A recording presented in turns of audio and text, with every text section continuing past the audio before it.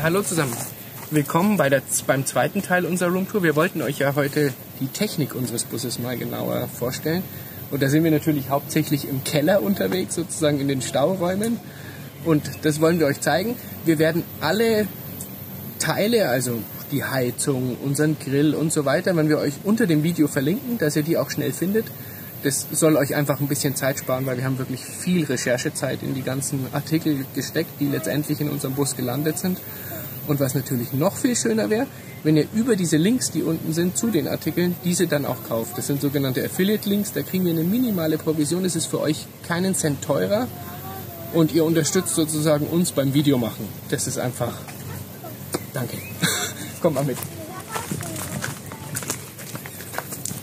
Und zwar hier rechts erstmal die Heizung. Ja, wir werden das mal vielleicht in einzelnen Videos ein bisschen genauer machen. Das ist jetzt zu komplex, da alles zu erklären. Wir haben da unten unsere alte Gasheizung. Die macht letztendlich mit LPG-Gas aus dem großen 100-Liter-Tank unser Warmwasser und unsere Heizung. Hier ist nochmal ein 40 Liter extra Tank. Den könnte man theoretisch auch mit dem Motor verbinden, dass der während der Fahrt aufheizt. Durch den Motor haben wir jetzt nicht gemacht, ist nicht nötig bei uns. Wir haben eine Außendusche. Die ist da auch direkt angeschlossen. Dann haben wir einfach so einen Saugnapf. Kann man hier hinmachen. Duschkopf ran. Man kann hier duschen. Den muss man auch aufmachen. Dann kommen wir zum Herzstück von unserem Bus, zu unserer Außenküche.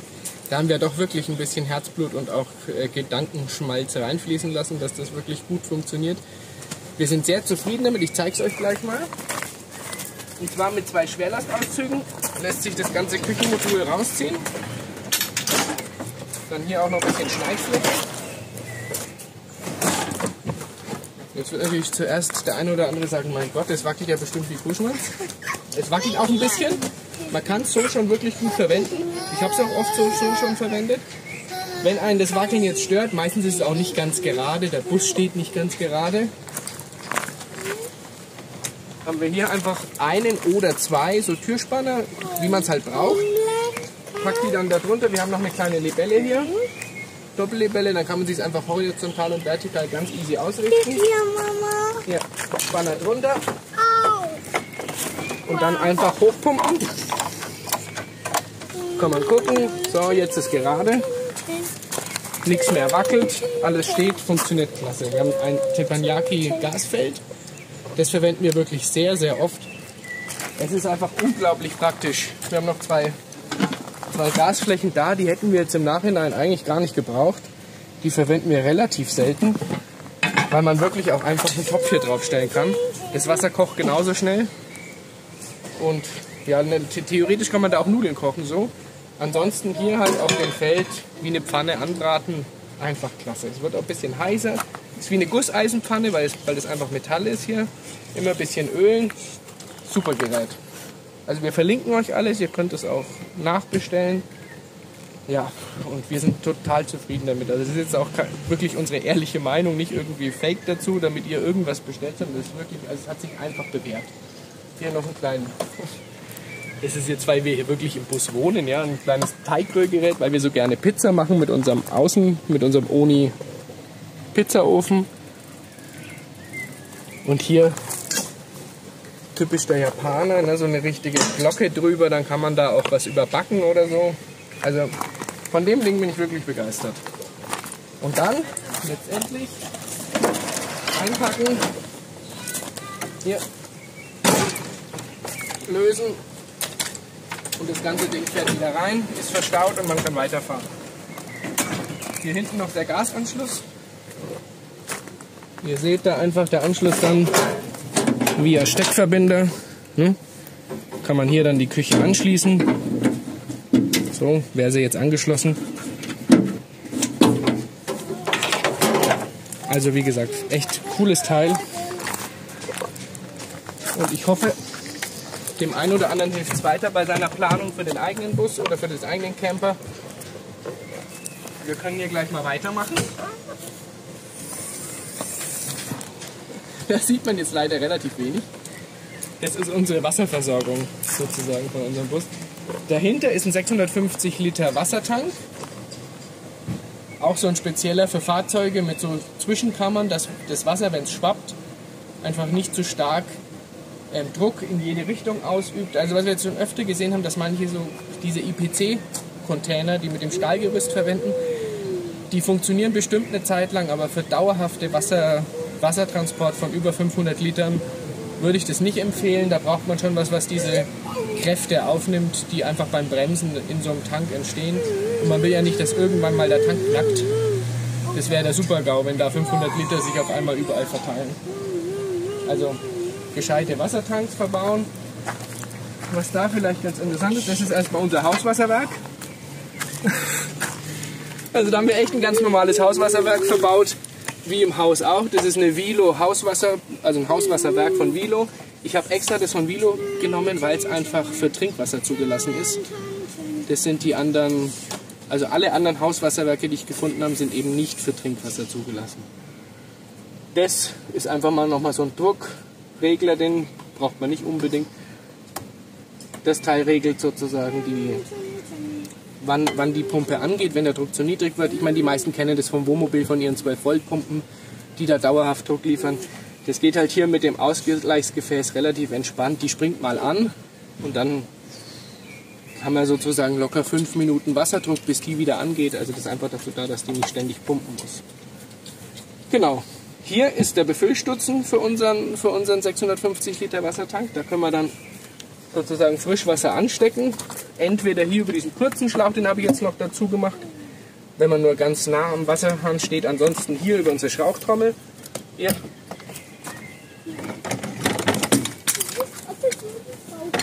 Kleiner Wasserzähler. Den schließen wir mal noch mit dazwischen, weil wir haben ja hier eine große UV-Röhre. 1,20 Meter UV-Röhre, die sozusagen das Wasser beim Reinlaufen in den Tank sterilisiert. Oder ja, nicht ganz sterilisiert, aber sie tötet sozusagen so weit den Fortbildungsmechanismus der Mikroorganismen ab, dass die sich da im Tank einfach nicht weiter vermehren können. Dann schließen wir das an den Wasserhahn und los geht's. Funktioniert gut. Es dauert schon immer eine Zeit lang, bis der Tank voll ist. Wir hatten jetzt die Schlauchtrommel noch von zu Hause, die hat jetzt einen 9 oder 12 mm Schlauch. Das würde ich euch nicht empfehlen, also mindestens 13 mm, eher 19. Ne, der 9 mm Schlauch, das ist zu dünn. Wir müssen immer einstellen, dass so ungefähr 18 Liter die Minute im Tank ankommen, weil da arbeitet die Röhre am effektivsten und das geht mit dem 9 mm Schlauch fast nicht. Da kommt einfach zu wenig Wasser. Genau, wenn es voll ist, abstöpseln, aufräumen, einpacken. So, reicht's. Und weiterfahren. Ganz normaler Grobsedimentfilter nochmal davor, einfach, dass da kein Sand sich sammelt. Da seht ihr noch unseren Gastank. Also da ist der 100 Liter Gastank letztendlich so in die Richtung eingebaut. Den kann man dann hier leicht betanken. Das ist sozusagen der LPG-Tankstutzen. Ich mache jetzt mal wieder zu, ich hatte ihn gerade aufgemacht.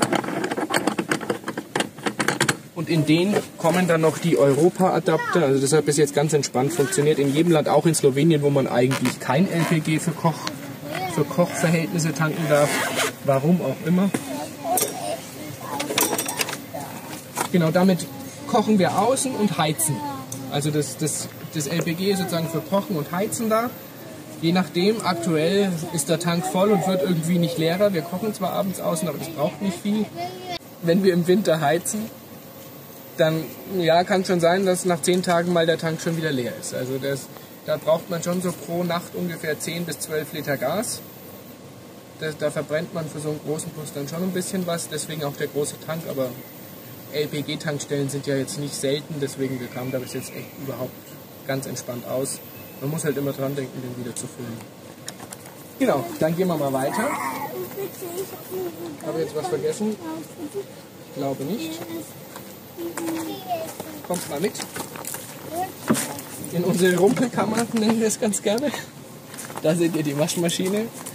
Schön eingebaut. Da war früher der Zugang zur Bustoilette. Die haben wir natürlich rausgenommen, weil die riesig war. Und mit unserer Trockentrenntoilette sind wir sehr zufrieden. Da oben unser Bollerwagen, den brauchen wir auch sehr oft. Du kannst mal vielleicht kurz da hochfilmen. Nimm mal die Wäsche darunter. Ja, die wartet schon auf die wartet schon auf die Waschmaschine. Da sieht man nämlich rechts noch die Osmoseanlage versteckt beim Mülleimer. Oh Gott, Moment. Es sieht ein bisschen wild aus. Kann man die sehen? Ja, ich glaube, so ein bisschen kann man sie erahnen. Ihr habt im anderen Video von der Roomtour sieht man sie besser. Das ist der weite Leise da links, diese Patrone. Ich versuche mal drauf zu zeigen. Genau, ja. Da wird das gefilterte Osmosewasser wieder ein bisschen remineralisiert. Und wir sind total zufrieden, weil wir trinken ja wirklich das on the road aufgefüllte Trinkwasser aus unserem Tank. Deswegen haben wir uns ja auch die hochwertige Osmoseanlage zugelegt, damit man es eben einfach bedenkenlos trinken kann. Und die ist da drin verbaut, die können wir absolut empfehlen. Also mit der sind wir sehr, sehr, sehr zufrieden. Das Wasser schmeckt, also jetzt die meisten können sagen, wie kann Wasser schmecken? Es schmeckt wirklich anders. Es ist einfach, das muss man probieren. Genau, also hier Rumpelkammer, Waschmaschine. Auf der anderen Seite ist dann der Trockner, das kommt noch. Und die Spülmaschine innen habt ihr in der ersten Roomtour schon gesehen.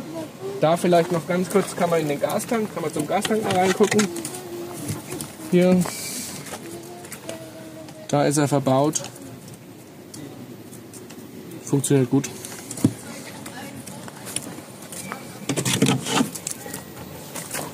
Hier noch die Abluft vom Klo, das ist jetzt mittlerweile noch dazugekommen. Da drin, das sieht man jetzt nicht, ist unsere Unterflur-Klimaanlage verschwunden. Und wir haben ja auf dem Dach noch eine Klimaanlage. Wir haben jetzt 2 extra Wohnmobil-Klimaanlagen, weil nur die Unterflur-Klimaanlage hätte für den ganzen Bus nicht gereicht. Wir haben jetzt noch eine zweite kleine am Dach. Und ja, eigentlich hat der Bus ja eine große Klimaanlage, sogar eine sehr, sehr große Klimaanlage mit einem riesen Klimakompressor hinten neben dem Motor. Die funktioniert allerdings so weit nur während der Fahrt. Wir hatten jetzt schon überlegt, bestimmt könnte man die mit einem einzelnen Elektromotor auch autark, also im Stehen betreiben. Da müssen wir uns aber noch ein bisschen informieren, das will ich vielleicht noch machen. Also das ist so, wenn ihr da Tipps habt, schreibt sofort drunter. Bin ich sehr, sehr dankbar, weil theoretisch müsste ja der Klimakompressor hinten über einen Elektromotor, also jetzt aktuell wird er halt über einen Keilriemen vom Motor betrieben, bestimmt auch einfach über einen Elektromotor zu betreiben sein. Und das wäre natürlich dann im Stand sehr komfortabel, wenn man die große Klima einschalten könnte. Also wenn ihr da was wisst, wenn ihr da schon Erfahrungen habt, schreibt sofort drunter, da bin ich echt noch auf der Suche nach Infos. Genau, hier Abluft. Abluft von unserer Trockentrenntoilette. Wir haben die ja abgegradet, wir machen mal ein Video dazu, zum Upgrade unserer Trenntoilette. Wir waren mit der vorherigen Trenntoilette, ja, sie hat gut funktioniert, aber sagen wir mal, der Komfort war jetzt nicht optimal. Papa sagt, macht 33 Daumen hoch. Macht 33 Daumen hoch für das Video und setzt die Glocke, damit ihr alle unsere Videos nicht verpasst. Vielen Dank für die Info.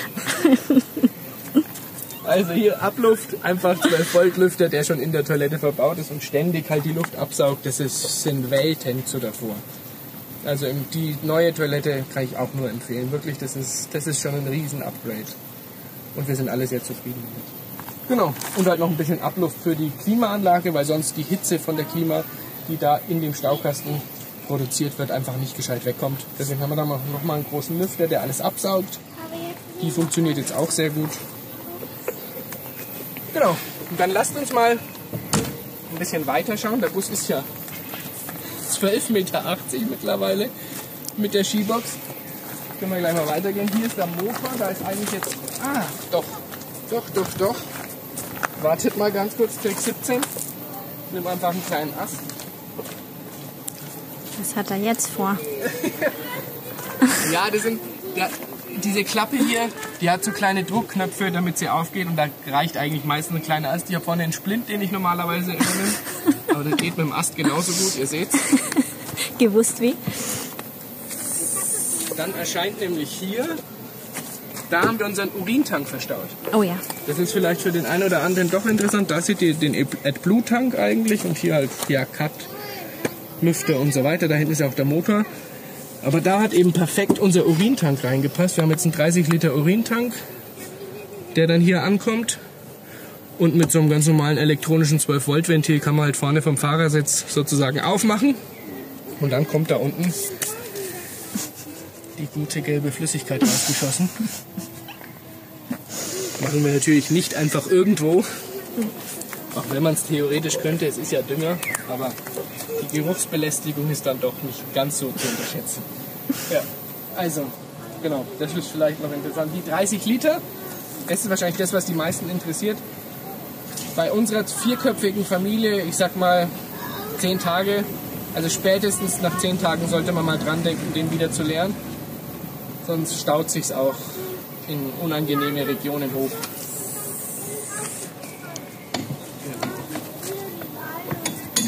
So. Ja, dann schauen wir uns noch kurz die Skibox an. Der Spaß dazu ist, wir hatten den Bus ausgebaut und ich habe gedacht, 13 Kubikmeter Stauraum, juhu, da passt alles locker rein. Letztendlich Spülmaschine, Waschmaschine, Trockner, Heizung, Akku und alles war voll. Also wir haben da vorne noch, werdet ihr sehen, einen kleinen Bereich, in dem wir so Kisten haben für wirklich Sachen, die man auch mal im Winter braucht. Aber letztendlich war alles voll und wir wussten nicht mehr, wohin mit den Fahrrädern. Mussten wir uns doch noch so eine kleine Skibox anschaffen. Wir haben jetzt überall, das habt ihr vielleicht vorne an den Klappen schon gesehen, nochmal so Panzerschlösser extra angebracht von Thule. Die sind sehr, sehr praktisch. Man fühlt sich ein bisschen sicherer, einfach sobald man irgendwas hat, womit der Einbrecher nicht sofort rechnet. Ja.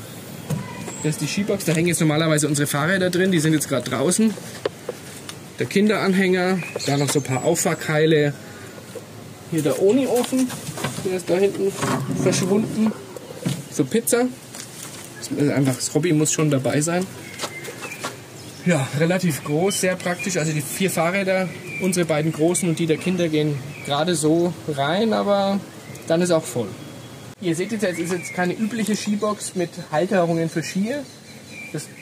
Die wurde für uns angefertigt in Tschechien, das war eine super Sache. Direkt neben dem Iveco-Werk ist da Enka-Bus, ich kann es nur empfehlen. Und die Haken und alles, also das haben die super gemacht. Das passt perfekt für unsere Fahrräder, man kann die individuell einstellen. Und ja, unsere 4 Fahrräder passen wirklich ganz entspannt rein. Machen wir mal wieder zu. Wir hatten zuerst nach gebrauchten Skiboxen gesucht.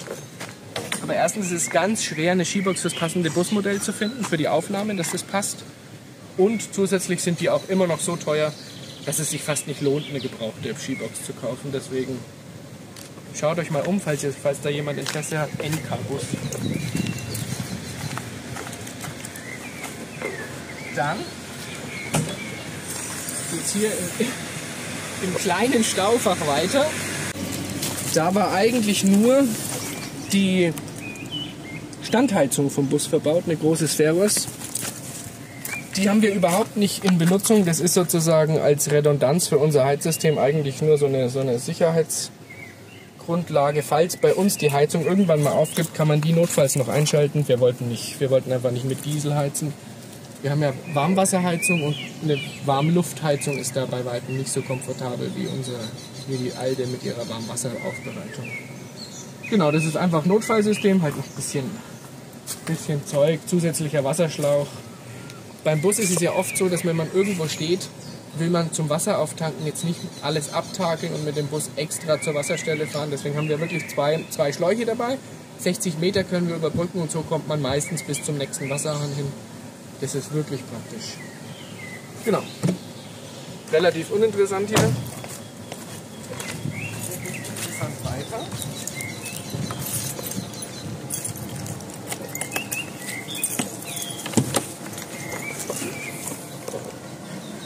Man sieht recht wenig. Aber ich packe jetzt mal kurz 2 Kisten aus. Weil wir haben ja schon einige Videos zu unserem Akkumodul gemacht. Und wenn ihr mal reinguckt, das ist hier wirklich tief in den Bus gewandert. Wenn ihr die Videos zum Akkumodul schon mal gesehen habt, das ist ja wirklich ein ganz schönes Teil. Das ist jetzt sozusagen verkehrt rum hier nach hinten gewandert. Die Zellen sind sozusagen hinter dieser Holzwand noch im Laderaum verschwunden. Und hier sozusagen die Bedienung da. Einmal 24 Volt, einmal 12 Volt Verteilung. Die beiden Wechselrichter. Da haben wir noch einen 12 Volt Wandler für alle 12 Volt Geräte. Also das funktioniert 1A. Bis jetzt echt keine Probleme gehabt. Der Akku steckt alle Erschütterungen ganz entspannt weg. Also überhaupt gar keine Probleme. Ich kann es nur jedem empfehlen, sich den Akku selber zu bauen. Das ist so viel mehr Komfort, so viel mehr Leistung für deutlich weniger Geld. Also wer sich das zutraut, ist wirklich das Geld wert. Wir werden alle Teile auch nochmal verlinken. Die haben wir beim Akkumodul selber schon verlinkt, aber das machen wir jetzt nochmal.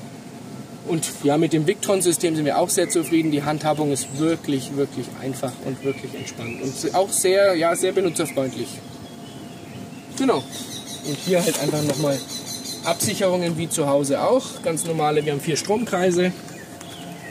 Wie ihr seht, die mit 230 Volt unsere ganzen Haushaltsgeräte, die im Bus verbaut sind, einfach bedienen. Wer da Fragen hat, der Simon ist der absolute Profi mittlerweile, was diese ganze Elektronik angeht im Bus. Sie funktioniert echt einwandfrei und ich bin mega dankbar, dass er sich da so reingehängt hat. Er hat echt ein super ganzes Jahr lang recherchiert. Echt bis spät in die Nacht und wirklich, also er hat sich mit so vielen Leuten ausgetauscht und das ist jetzt perfekt abgestimmt auf eine 4-köpfige Familie. Also echt, falls ihr Infos, Input braucht, fragt ihn. Er ist da echt sehr, sehr gut eingelesen. Ja, wir freuen uns ja auch, wenn wir unser Wissen da weitergeben können, weil wir echt wirklich viel Zeit investiert haben, das Ganze, also wirklich viele Teile dieses Busausbaus zu recherchieren und das so viel Zeit gebraucht hat, dass wir echt gerne Leuten helfen, diese Zeit einfach ein bisschen abzukürzen. Weil es muss ja nicht sein, dass da jeder einzeln sucht. Weil wir haben auch viel Hilfe erfahren bei der ganzen Geschichte von anderen Leuten. Und da ist man sehr dankbar, wenn man auch ein bisschen zurückgeben kann. Schaut mal an, hier noch so ein Schloss.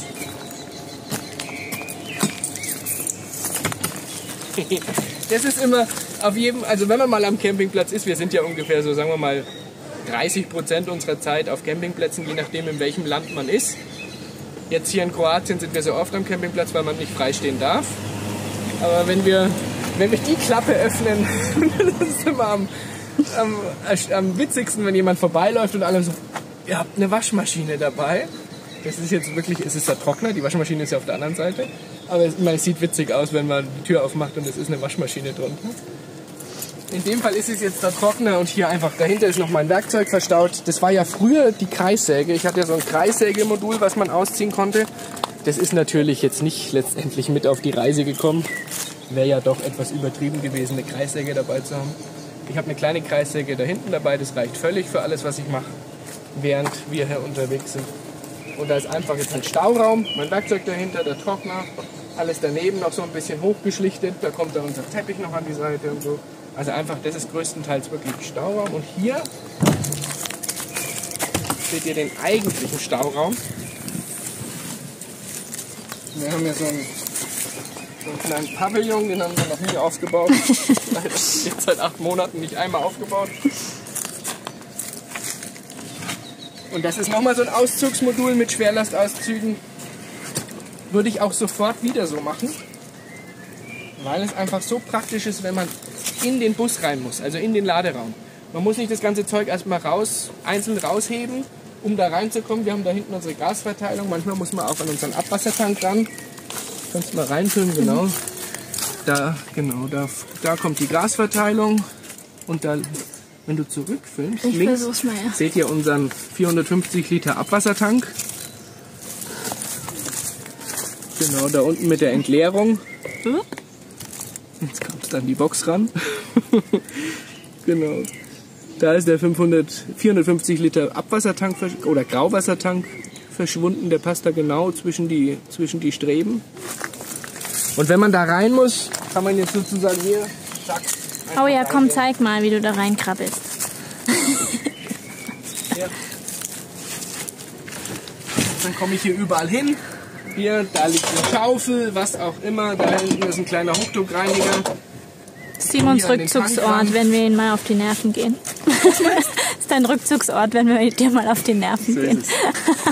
Da bin ich relativ häufig.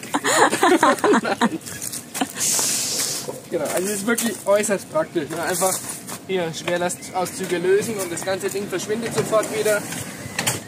Da unten können noch Stühle rein. Unser Tisch kommt auf der anderen Seite rein. Wir haben noch eine Leiter dabei. Und ja, also diese Schwerlastauszüge mit so einem System ist nicht schwer zu machen. und funktioniert einfach wirklich sehr komfortabel. Und so oft wie wir das jetzt schon verwendet haben, also das würde ich jedem empfehlen, der einen großen Lagerraum hat, sich das wirklich so zu planen, dass man relativ leicht auch nach hinten rankommt. Und da ist das System einfach klasse. Ja gut.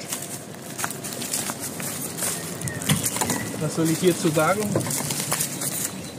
Relativ unsere letzte Blackbox an diesem Bus, die Elektronik. Das sind die Starterakkus.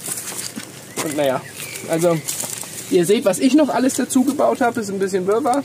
Wir haben noch einige Beleuchtungen und so weiter. Aber also die Elektronik von so einem neueren Bus ist schon sehr komplex. Man kommt auch nicht an die Schaltpläne ran, die behält Iveco strikt für sich. Wir haben schon so ein paar Kanäle, wo man da an ein paar rankommt. Aber wenn da mal was ist, dann fängt das große Gesuche an. Aber bis jetzt, toi toi toi, der Bus ist ja nicht so alt, der ist jetzt erst 8 Jahre und gut gepflegt. Also da ist jetzt erstmal nicht so viel zu erwarten. Aber dem muss man sich schon bewusst sein, wenn man so ein neueres oder Busmodell einfach kauft, dass da schon ein bisschen was drinsteckt an Elektronik. Und man da halt, wenn was ist, einfach auf die Suche geht. Ja, genau. So weit, so gut. Wir haben innen natürlich noch einiges an Technik. Das habt ihr im ersten Video während der Innen-Roomtour schon gesehen. Zu ein paar Sachen machen wir bestimmt noch ein Video, zum Beispiel zur Trockentrenntoilette zur neuen. Beziehungsweise vielleicht machen wir auch mal eins zu unserer neuen Osmoseanlage. Oder beziehungsweise zu der Osmoseanlage, die wir da verbaut haben, weil wir mit der so zufrieden sind. Und es wirklich 1A klappt, das Wasser auch zu trinken. Und es wirklich sehr, sehr komfortabel ist, wenn man nicht immer Wasser schleppen muss. Also was wir an Wasser verbrauchen durch Trinken, was wir nicht tragen müssen, weil wir es eh dabei haben, also das ist schon wirklich zu empfehlen, sich eine Osmoseanlage einzubauen. Oder halt einen funktionalen, tollen Filter, da gibt es ja auch genug. Wir waren halt mit der Osmoseanlage am zufriedensten, weil es halt einfach wirklich 100% alle Schadstoffe entfernt und danach durch die Remineralisierung einfach wieder trinkbar ist. Das ist überhaupt kein Problem. Genau. Falls ihr Fragen habt, schreibt sie in die Kommentare. Mir fällt jetzt spontan gar nichts mehr ein. Einfach reinschreiben, wenn noch Fragen da sind. Wir hoffen, unsere Beispiele an Technik haben euch weitergeholfen. Das ist jetzt in der kurzen Zeit, deswegen nicht ganz so intensiv. Wenn ihr da genauere Fragen habt, stellt sie uns. Wir können auch gerne noch genauere Videos zu den einzelnen Bereichen machen. Und dann, ja, uns freut es, wenn es euch interessiert, wenn es euch weiterhilft. Abonniert den Kanal, Glocke drücken und wir freuen uns, wenn wir euch weiterhelfen konnten. Macht's gut.